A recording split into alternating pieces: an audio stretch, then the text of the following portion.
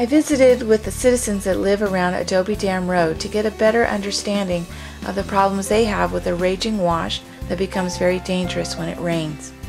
This is an area where people came to build their homes and raise their families. It has a rich desert beauty that has attracted thousands to call this place home.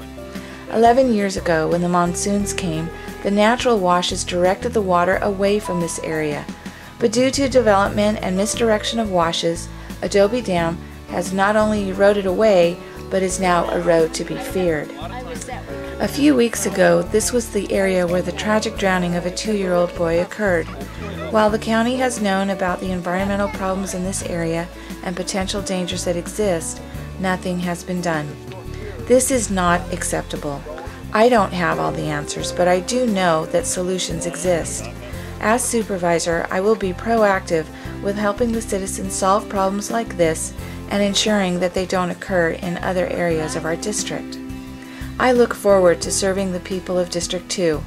I strongly believe that meeting with the citizens and truly understanding the issues they face is the only way to get the county government to work as it was intended.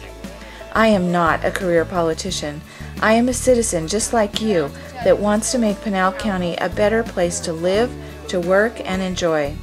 Vote for me, Margo Feldmiller, on November 6th. Together we can move forward with hope for a better District 2.